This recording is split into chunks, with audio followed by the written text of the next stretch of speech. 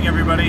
Just spent the night at a parking area in New Mexico, and it's one of the few states that allows camping in parking areas because everything's so freaking far apart. But I actually got bothered by a state police officer who shined his light on my curtains for like 5 minutes before he got out, walked up, knocked on the window, and I was like, "What do you want?" He's like, "What are you doing?" And I was like,